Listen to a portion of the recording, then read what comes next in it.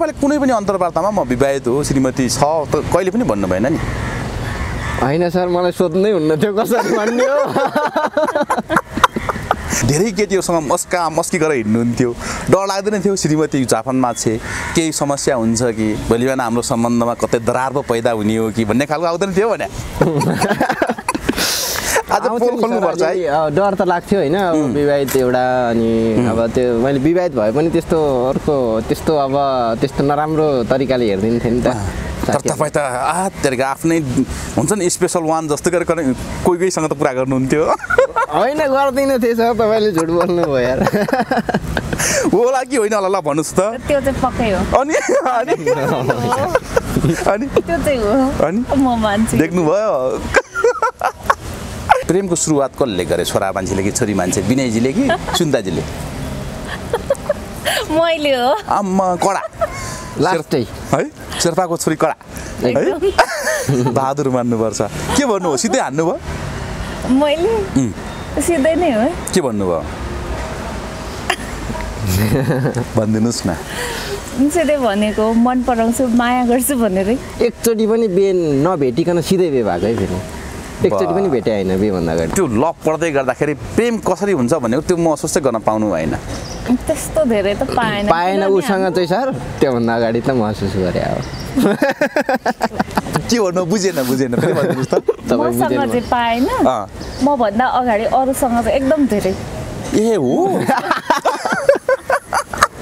त्यसो भन्दै गर्दाखेरि यहाँ सुन्ताजीले नराम्रो मान्नुहुन्छ कि मन दुखाउनुहुन्छ जस्तो लाग्दैन तपाईँलाई खै अब यसमा त मन दुखाउने कुरा भएन नि भएन पास्ट भनेको पास्ट इज पास्ट जसको पनि हुन्छ त्यो त भनेपछि सुन्ताजीको हो नि त रहेछ नि के रहेछ थियो दुई तिनवटा थिए भन्नुभयो थिए कसरी छोड्नु भयो नि किन छोड्नु भयो छोडिहाल्यो नि सर अब दुई चारचोटि भेटियो भेट्ने पनि गर्नुभयो तपाईँले भेटेँ अनि अब त्यस्तै परिस्थिति कहिले कहाँ पुग्ने कहिले जोदेखि त्यही राम्री लाग्ने त्यो बेला चाहिँ अनि तपाईँको भयो पर्लाई मन पर्थ्यो क्या अब त्यो दुई चार दिन भेट्यो त्यसलाई नराम्रो देखिहाल्ने कि है अनि भेटेपछि नराम्रो लाग्ने नभेट्दासम्म चाहिँ एकदमै राम्री लाग्ने पोरी लाग्ने स्वर्गकै पोरी हो कि जस्तो लाग्ने अनि दुई चारचोटि भेटेपछि आज नि त्यही अनुहार भोलि नि त्यही अनुहार अनि हुँदाहुँदै त्यसलाई छोड्ने अर्कोलाई छोड्ने हुँदा यता आएर टुङ्ग्यो सर नमस्कार अनि हार्दिक स्वागत छ म देवी बुढाथोकी पछिल्लो समय टिकटक सेलिब्रिटीहरूका कतिपय कुराहरू बाहिर आए भन्दै कतिपय कुराहरू बाँकी नै छन् जस्तो लागेर हामीले आज टिकटक सेलिब्रिटी टिकटकबाट चिरपरिचित रहेको यो सुन्दर अनुहारको जोडी तपाईँ दर्शकमाझ लिएर आउने जमर्को गरेका छौँ धेरै कुराहरूको भूमिका नबाधिकन म स्वागत गर्न चाहियो दुईजना अथवा एउटा जोडी दुईजनालाई स्वागत छ नमस्ते नमस्कार सन्चै हुनुहुन्छ नाम भनिदिनुहोस् न यता छोराबाट भनिदिनुहोस् मेरो केटा मान्छेबाट विनय लामा सर मेरो लामा हजुरको मेरो सुनिता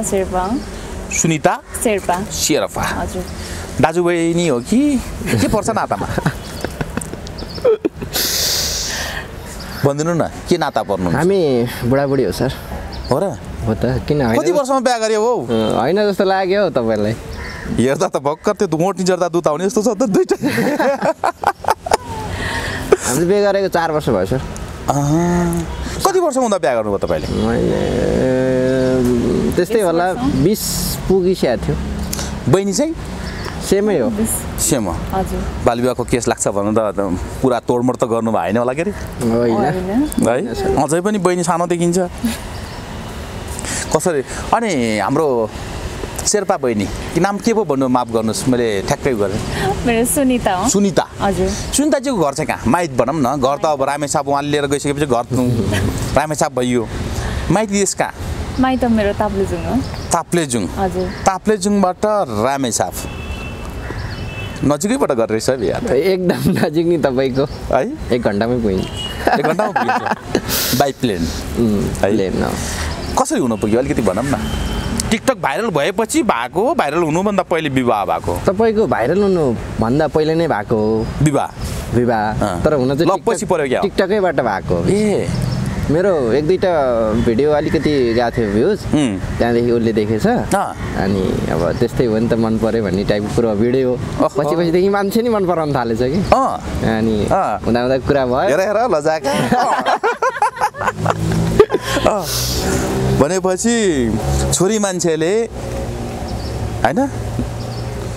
चाहेसी एकै दिन हुन्छ भन्छन् तर चाहेर उहाँले चाहिँ अब तपाईँलाई चाहनु भएको रहेछ तर भिडियोबाट सुरु गर्नुभएछ भिडियोबाट कन्टेन्ट राम्रो लाग्यो भन्नुभयो त्यसपछि मान्छे राम्रो लाग्यो हुँदा हुँदै मान्छे नि मन पराउन थालेछ है कति दिन लभ पर्यो तपाईँ दुईजना हाम्रो लभ त एकदम छोटो हो सर मतलब कति इन्ची भन्दा पनि कति 28-29 दिन नि राम्रो बोलेन होला है एक महिना नि बोलेन नि है किन नि त्यस्तो तपाईको आत्तेको रहेछ क्या विवाह चाँडै गर्न पाए हुन्थ्यो भन्ने खालको रहेछ क्या त्यस्तो त होइन आत्तेको त होइन कसैले उडाइदिन्छ भन्ने सोचेर हो कि खै अब त्यो बेला के भयो अब भन्नै सक्छ तपाईँ टिकटकमा त्यही त विवाह गरेको भए श्रीमतीलाई देखाउनु पर्ने यत्रो लामो समयसम्म तपाईँ यति भाइरल हुनुभयो धेरै चर्चामा आउनुभयो श्रीमतीलाई कहिले पनि लिएर आउनु भएन खास कारण के हो नि कारण त त्यस्तो अब लुकाएको चाहिँ भन्न मिल्दैन सर होइन अनि के गर्नु भएको त अब बिहे भयो बिहे हुने बित्तिकै ऊ बाहिर गइहाल्यो लौ न कुन ठाउँ उता जापानमा अनि ऊ बाहिर गएपछि अब म भाइरल भयो नि त अनि भाइरल नि भइयो ऊ पनि बाहिर गइहाल्यो त्यसपछि देखाउने मौकै पाएन क्या सर देखाउने मौका पाएन श्रीमती देखाउने मौका भन्दा पनि अब त्यो टाइमै मिलेन अब ऊ बाहिर भइदियो कसरी देखाउने सुनि त तपाईँ विनयजीको भिडियो त जापान बसेर खुब हेर्नुहुन्थ्यो होला कस्तो लाग्थ्यो राम्रै लाग्थ्यो त्यस्तो धेरै टाइम चाहिँ हुँदैन थियो तर यसो टाइम म्यानेज गरेर हेरिरहेको हुन्थ्यो खास तपाईँले विनयलाई मन पराउनुको एक दुईवटा कारण त पक्कै पनि छन् होला जनता जान्न चाहन्छ भनिदिनुहोस् कारण चाहिँ त्यस्तो त केही छैन मेन कारण भनेको उहाँको बोल्ने शैली अनि अरूलाई रेस्पेक्ट गर्ने त्यही मनपर्छ है हजुर तपाईँलाई रेस्पेक्ट गरेरै आफ्नो बनाउनु भयो उहाँले एकदम अहिले पनि रेस्पेक्ट गर्नुहुन्छ त आफ्नै त हो नि भन्ने खालको त्यस्तो होइन सर रेस्पेक्ट गर्छु बेला बेलामा सधैँ गर्ने चलन छैन अनि ठिक छ रमाइलो जोडी हुनुहुन्छ होइन तर तपाईँले कुनै पनि अन्तर्वार्तामा म विवाहित हो श्रीमती छ त कहिले पनि भन्नु भएन नि होइन सर मलाई सोध्नै हुन्न थियो कसरी भन्ने हो कति दुर्भाग्य है तर भन्न चाहिँ चाहनुहुन्थ्यो तपाईँले कसैले सोध्दै पनि हुन्थ्यो नि भन्ने खालको आउँथ्यो होला होइन त्यस्तो त लाग्दैन थियो सोधिहाल्यो भने अब भनौँला नत्र केही छैन भन्ने हुन्थ्यो तर त्यही त अनि तपाईँ विवाहित रहेछ अविवाहित जस्तै गरिकन धेरै केटीहरूसँग मस्की गरेर हिँड्नुहुन्थ्यो डर लाग्दैन थियो श्रीमती जापानमा छ केही समस्या हुन्छ कि भोलि बिहान हाम्रो सम्बन्धमा कतै दरार पो पैदा हुने हो कि भन्ने खालको आउँदैन थियो भने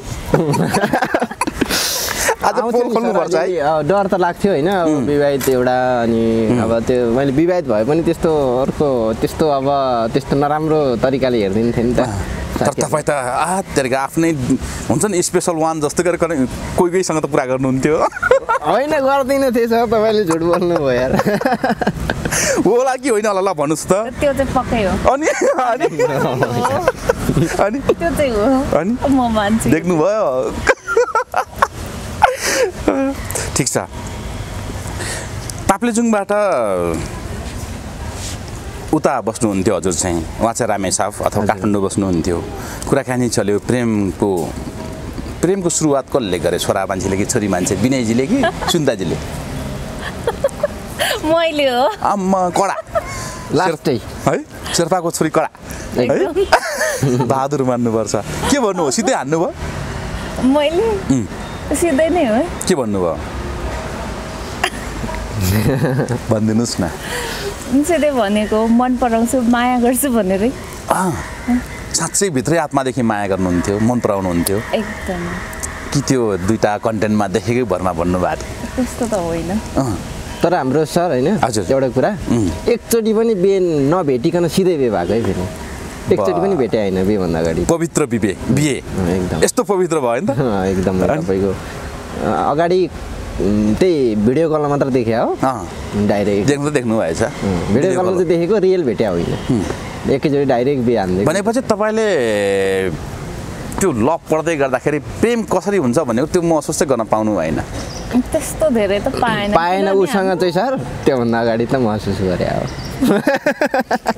के भन्नु बुझेन फेरि भन्नुहोस् त मसँग चाहिँ पाएन म भन्दा अगाडि अरूसँग चाहिँ एकदम धेरै ए हो भनेपछि विनयजीले विवाह गर्नुभन्दा पहिला पूर्व प्रेमिकाहरू पनि थिए भन्ने कुरा हो लभ परेको थियो नि त सर कतिजनासँग 2-3 जना थियो होला हो र लास्ट तपाईँले अनि त्यसो भन्दै गर्दाखेरि यहाँ सुन्ताजीले नराम्रो मान्नुहुन्छ कि मन दुखाउनुहुन्छ जस्तो लाग्दैन तपाईँलाई खै अब यसमा त मन दुखाउने कुरा भएन नि भएन पास्ट भनेको पास्ट इज पास्ट जसको पनि हुन्छ त्यो त भनेपछि सुन्ताजीको हो नि त रहेछ नि के रहेछ थियो सुन्ताजीको चाहिँ कसरी ट्रेजेडी हुनु पुग्यो अथवा कसरी टाढिन पुग्नु भयो अलिकति बताउँ न त पहिलेको चाहिँ त्यही कास्टमै आएर हो त्यस्तो भएको विनयजीले मजाको कुरा गर्नुहुन्छ नि विनयजीको सोधौँ विनयजी अनि 2-3टा थिए भन्नुभयो थिए कसरी छोड्नु भयो नि किन छोड्नु भयो छोडिहाल्यो नि सर अब 2-4 चोटि भेटियो भेट्ने पनि गर्नुभयो तपाईँले भेटेँ अनि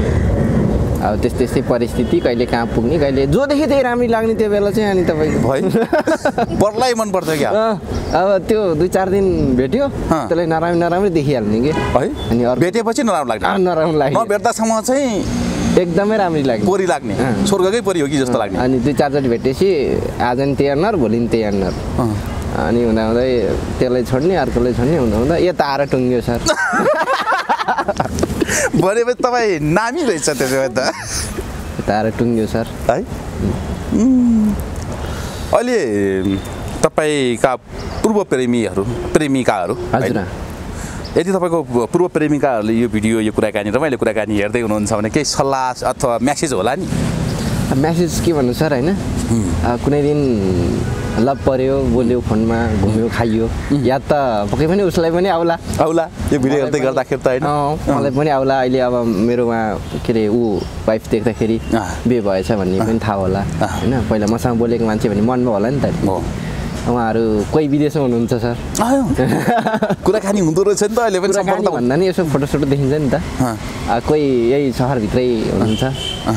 नराम्रो भन्नु त मिल्दैन कमेन्ट चाहिँ गर्नुहोस् होइन उहाँहरूलाई कमेन्ट अब के एक्स भनेर कमेन्ट गर्दा हुन्छ तपाईँलाई हुन्छ हो अनि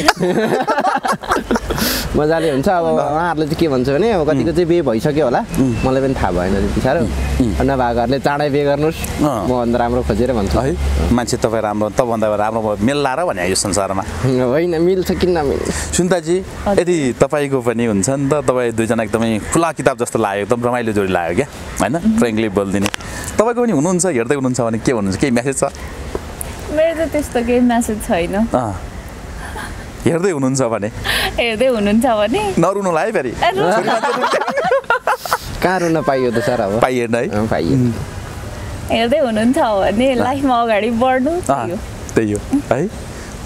ठिक छ त्योभन्दा अरू छैन ए अब सुन्दाजी जापानमा बस्नु हुँदो रहेछ कति महिना बसेर आउनुभयो वर्षै बस्नुभयो नि तपाईँ त होइन किन भन्दाखेरि वर्षौँ भइसक्यो उहाँसँग हाम्रो चिनजान भएको कुराकानी भएको तपाईँले देख्न पाइएन कति वर्ष बस्नुभयो जापान म 2 वर्ष बसेँ 2 वर्ष हजुर अब कहिले फर्किँदै हुनुहुन्छ अब 1-1.5 महिना पछि जान्छु सँगै लिएर जाने कि विनयजीलाई होइन अहिलेलाई अलि पेपर मिलेको छैन अलि पछाडि लान्छु पछि लाने हजुर तपाईँ नहुँदाखेरि कतै केही कुराको अभाव खड्किएला कहिलेकाहीँ यसो अऱ्याउने पराउने केही छैन